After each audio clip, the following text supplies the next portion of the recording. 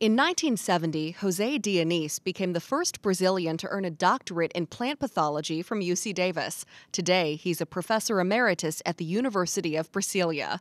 Jose moved to Davis's Solano Park in September of 1966 to start his Ph.D. program.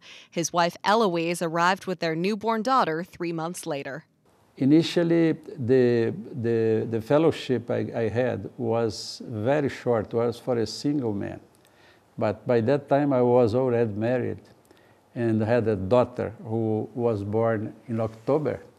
And I came in September, and when December arrived, they came from Brazil. So I met my daughter here, and she was 45 days old. In a career spanning more than 40 years, Jose made significant contributions in the study of fungal biodiversity of the endangered Brazilian Cerrado, the tropical savanna region that makes up 21% of Brazil's land. Today, there are more than 100 new fungal species. But when he started the plant pathology program at UC Davis, he admits he was pretty green. I didn't really know much about plant pathology.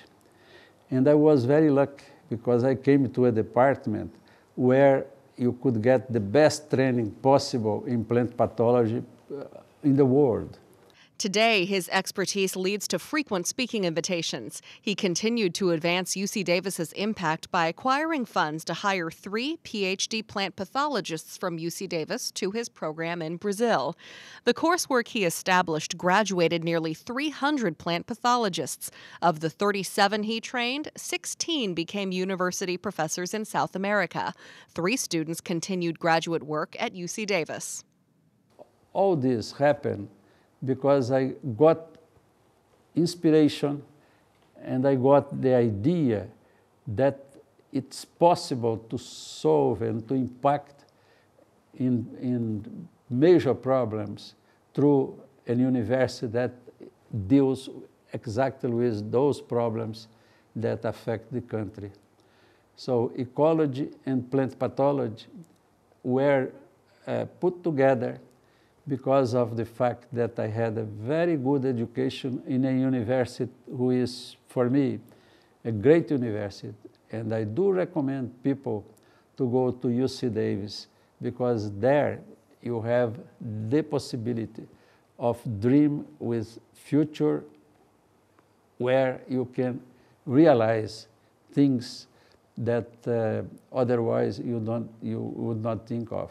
He said he learned a lot at UC Davis, and not just in the classrooms and labs. He witnessed protests over the Vietnam War, civil rights, and the environment, and saw Robert F. Kennedy on campus just 3 weeks before his death. The professors and university leaders inspired him as well. Jose said the Emil Mrak International Award means even more because he met UC Davis's second chancellor, then Chancellor Emeritus, in 1975. They even exchanged letters.